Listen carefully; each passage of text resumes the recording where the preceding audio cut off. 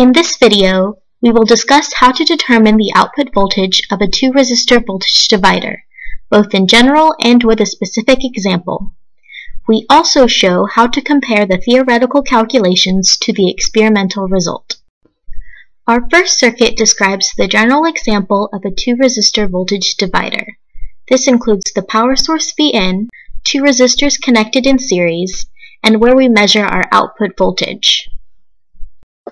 The output voltage of the voltage divider can be compared to the voltage returned when using a voltmeter to measure potential difference from the divider to ground. In this case, Vout is equivalent to the potential difference across resistor 2. To determine Vout, we must first find the total resistance of the circuit. Because the 2 resistors are in series, we simply add their resistances together. We then use this total resistance and the relation V equals IR to find the total current in the circuit. Once we have found the current, we can again use the relation V equals IR to find the potential difference across the resistor. This time, we substitute total current for I, the resistance of resistor 2 for R, and Vout for V. After some rearranging and simplification, we arrive at the relation Vout is equal to R2 over R1 plus R2, all multiplied by Vn. This is the general formula for determining the output voltage of a 2-resistor voltage divider. Our next example uses specific values for Vn, R1, and R2. Plugging these values into our derived relation, we find that the output voltage for this particular circuit is 2.5 volts. To test our calculations are correct, we want to compare our expectations to an experiment. Using the appropriate resistor values, a power supply set at about 5 volts, and 2 multimeters, we have built the circuit described by our earlier diagram. The multimeter on the left is measuring the input voltage from the power supply. We measure across the positive input and ground. We expect this value to be about 5 volts.